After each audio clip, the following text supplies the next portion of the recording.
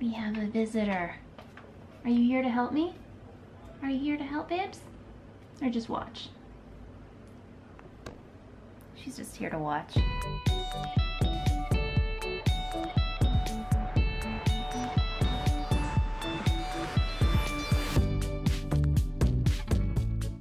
Good morning. It is day 3 of doing this tutorial. I had originally wanted this to be kind of like a proper tutorial step-by-step thing, but I think it's turning into more of a vlog tutorial style. I don't know if you guys are okay with that. I hope you guys are still sticking with me. Again, it's day 3. I tried wearing the same thing yesterday for continuity's sake because I thought it would be done, but anyway, here we are, totally different outfit, wearing my Ogden cami and my zinnia skirt.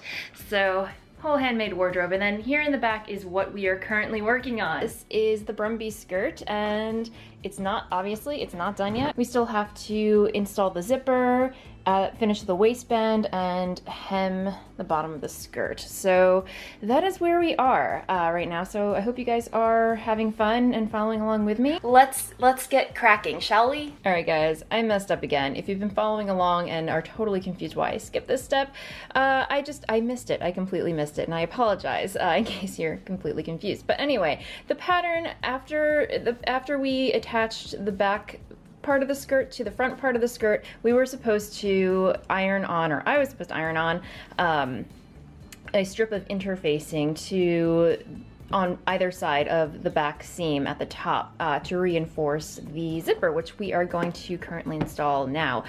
So I just went ahead and clipped out a 1.25 inches by 8 inches of fusible interfacing, ironed it on to both sides of the skirt on the wrong side, and now I have my zipper. The pattern actually calls for a 9-inch or 22 centimeter zipper. However, I only had a 7-inch or 18 centimeter zipper in my stash, so I'm just gonna work with those numbers and adjust where necessary. So the pattern wants me to mark off a 9-inch by a 9 by 7/8 of an inch or 25 centimeter rectangle around the interfacing, and then go over it with basting stitches. But because I have a 7-inch zipper or 18 centimeter zipper, I'm going to mark off a 21 centimeter rectangle. So I'm going to use this handy ruler here, which if you are into sewing, this is kind of a must, I want to say.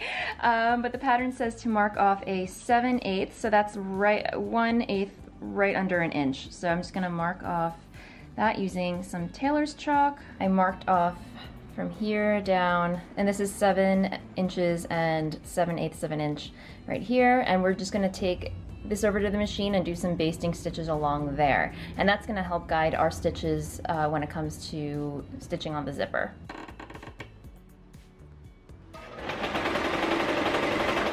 Alright, so I took this to the machine and I added my basting stitches along the lines that I made with the chalk.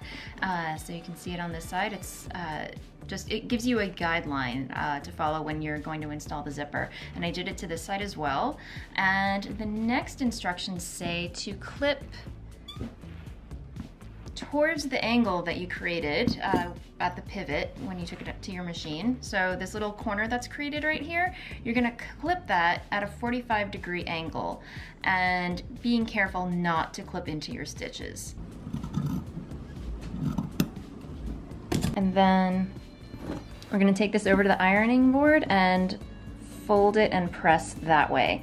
And then we're gonna seam up the back of the skirt, leaving this part open for the zipper. All right, so this is what the back of your skirt should look like now. I gave my seams a nice clean press, and the back of the skirt is open, ready to install the zipper, and we're gonna cover that next. Okay, this part's a little tricky, I'm not gonna lie, but if you've done your basting stitches, you'll notice this horizontal basting line. You're going to take your zipper upside down with the pull tab facing down towards the hemline and lie it right sides together, and you're gonna butt that end piece of the zipper right below that horizontal basting stitch line, and then you are going to stitch across to secure it in place.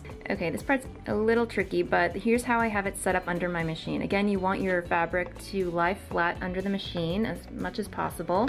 And you're just going to, you have to eyeball this a little bit, but know that this part of the zipper is butt up against those basting stitches. So you're just gonna get as close to that metal piece as you can without going over the metal piece.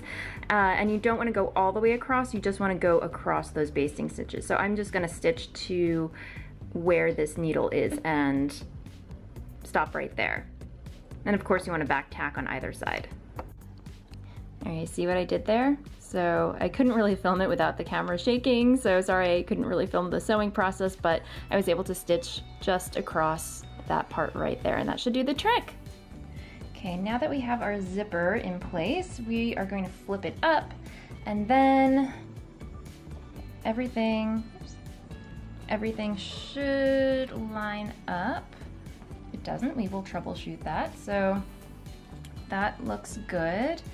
And then here it kind of puckers a little bit, and that just means that I stitched a little too far to the edge of the basting line. So I'm just gonna take my little handy dandy seam ripper. I can always go in and secure this later and just kind of like unpick some of that. And then the instructions say to follow the basting stitches, but honestly, I don't see how that's possible. Maybe I'm reading the directions wrong, but the way I'm gonna attach this, I'm just gonna sew a border around as close as I can, maybe 1/8 of an inch away from the edge of these basting stitches to secure the zipper in place, and we should be good to go. And also you want to make sure that your gather lines, the waistband, matches up. So if it doesn't, you can always do a little bit of finagling. So if you've made it this far, your zipper should look like this. So I've pinned the fabric about 1/4 of an inch away from the center zip, and now I'm just going to take this over to the machine and stitch about like 1/8 of an inch all around here. And when you come to the corners, if you're new to sewing and you're not really sure how to pivot, when you come to that corner over there, you want to make sure your needle's down, lift your foot, and then turn your work, and then stitch down, do the same, put your foot down, lift your foot, turn your work, and put your foot back down, and then stitch along the other edge. And if you want, before you actually stitch it in place, you can actually unzip this and give your skirt a try on to make sure things are looking good, that they fit, and all that jazz. Although we do have to add the other side of the skirt waistband after this is done. So yeah, let's take it over to the machine. Oh, and when you are sewing this on, you may want to keep this unzipped to help you better maneuver the fabric.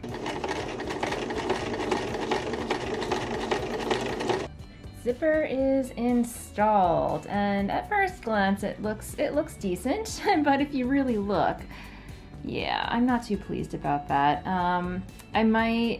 I might rip it out because my sewing machine ended up doing something really wonky while I was sewing. I don't know, it's just doing like all these curly Q things.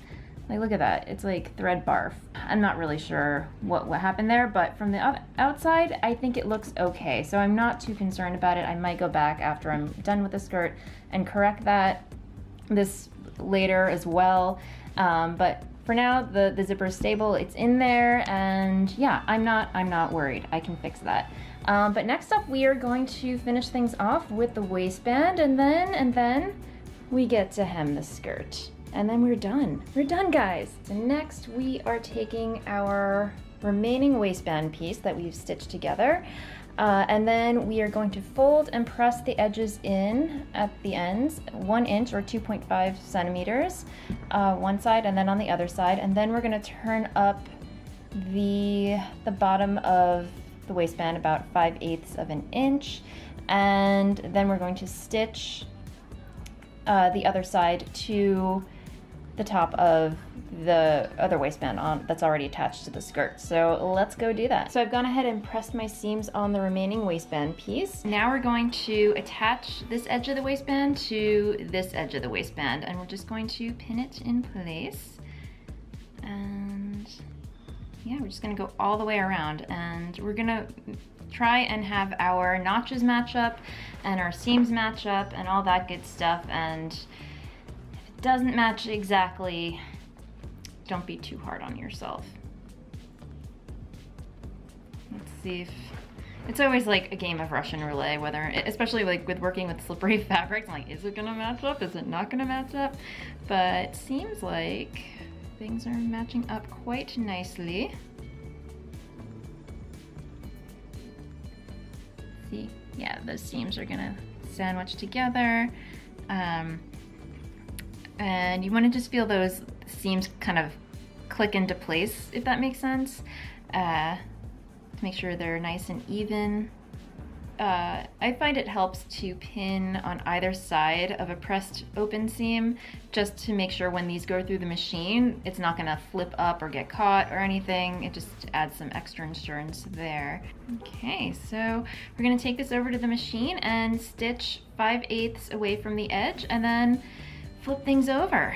So remember how I said I wasn't happy with the top stitching around the zipper? So I went ahead and I unpicked that and tried to smooth things out, but if I wanted things to lie flat, this part right here would be a little wonky, and I'm not sure I could put up with that. I don't know. I wanted things to look even and symmetrical, so if it means me living with this little tiny tuck right here, that should kind of hopefully smooth out a little bit once all the pins are out and everything's tacked down. It should be fine, and I think it's a mistake that I can live with. But yeah, again, I'm still learning. I'm not a huge fan of this fabric. You know, if you guys have made it this far, give yourselves a pat on the back. Hopefully your zipper looks a lot better than mine.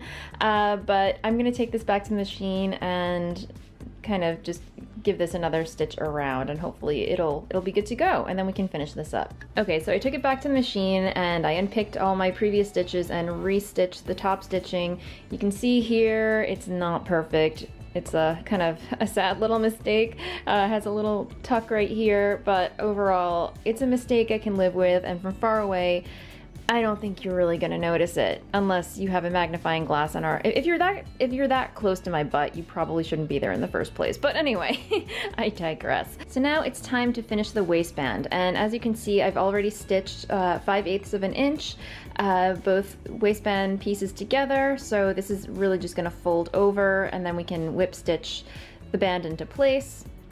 However, I'm actually going to trim down the seam allowance again to eliminate any bulk that could occur. The directions don't say to trim down the seam allowance, but I'm just gonna go ahead and do that because I'm used to doing that, and again, I don't want any bulk in the waistband. Alright, so I'm gonna come over here and unzip this, and before we finish the waistband, I'm actually going to trim down my seam allowance over here. The instructions don't tell you to trim your seam allowance, but I'm gonna go do that anyway because I want to eliminate any bulk that could occur in the waistband. So I'm just gonna take my pinking shears. You can take regular trimmers or anything, but I think pinking shears are fun. So I'm just gonna come in here and just trim that down about 1/4 of an inch. Actually, I think I need new pinking shears. These are kind of wonky, so we're gonna switch to regulars. And pinking shears, I guess, will add some extra insurance, you know, because it prevents, the little zigzags prevent fraying. But I'm just gonna go all around the waistband, and again, be careful not to catch any of the main fabric that's supposed to be in the skirt. And because, again, you don't have to, this is not necessary, but because it is a curved waistband, I'm just gonna come in here and clip the edges a little bit, just randomly around into the seam allowance, but not cutting obviously into my stitches. This will just help ease any curves and stuff when you flip it over. Any curved edge, I just like to give it a little trim or clipping. So we're gonna flip this over now and give this a good press, and then we're gonna whip stitch our waistband into place. So before I hand stitch the waistband to the skirt, I am actually gonna do some understitching to help this seam lie flat, because if you look at it right here, it's still a little bubbly, and if I just hand tack it down, this is gonna be a little bit wonky up here. So I'm just gonna take this over to the machine, make sure that my seam allowance is pressed up towards the wrong side of the waistband. And when I bring it under the machine, I'm gonna make sure that that seam is lying again underneath the wrong side of the waistband. And I'm just gonna stitch about 1/8 of an inch along this seam line right here, and that'll help the seam lie flat as it can. So when you flip it over this way, it'll have a nice, clean, crisp edge. And again, I'm just gonna sew 1/8 of an inch away from this line right here.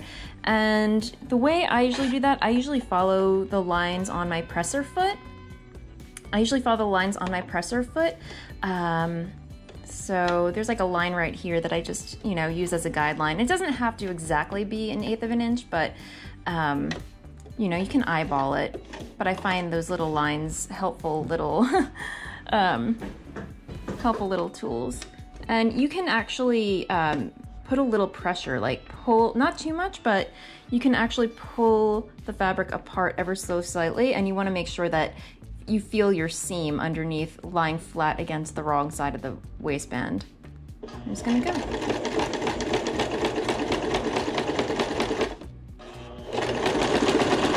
And you want to stop periodically just to make sure that your fabric's under there.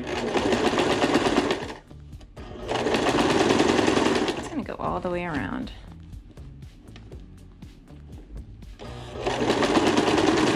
So I added the understitching, and look how nice that looks. It's nice and clean and pressed. Now we can come underneath here and start pinning our waistband in place. Yeah, that looks really, really good. So glad I did the understitching. Now you can either stitch in the ditch on the right side. They do make stitch in the ditch presser foots that will go right into the ditch, but to be honest, I really don't like stitching in the ditch. I don't think it looks really nice, especially if you don't get it just right.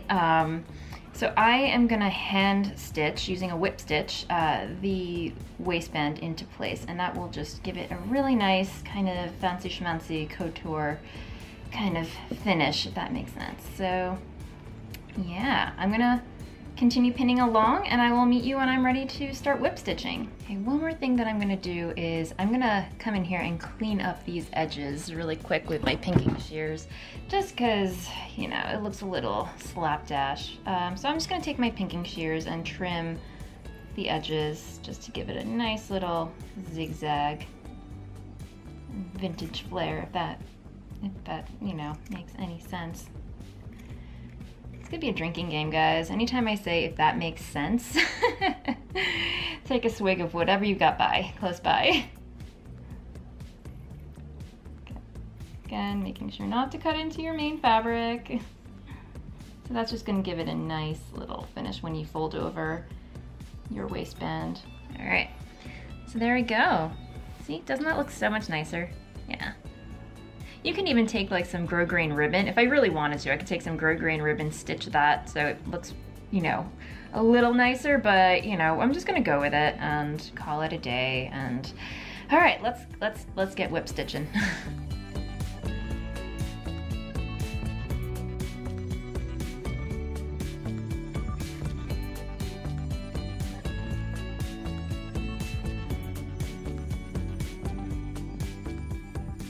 All right, now all we have to do is hem the skirt and we are done. And I'm not gonna film the process of me hemming, but I am gonna talk about what I'm doing. I'm actually doing my own brand of crazy when it comes to hemming. I'm not following the directions, but so I tried the skirt on and I think it's just a little bit too long for me, so I'm gonna deviate from the directions, which I'm not even sure what they are at this point, but I basically stitched a line 5/8 from the edge of the fabric, from the hem, and I'm gonna use that line as a guide to fold the fabric, the hem over onto the wrong side, press it, and then fold it over again, press it, and pin it in place. Once I'm done pressing and pinning all the way around, I'm gonna take it over to the machine and stitch on the right side 5/8 of an inch seam allowance, and that will be my hem.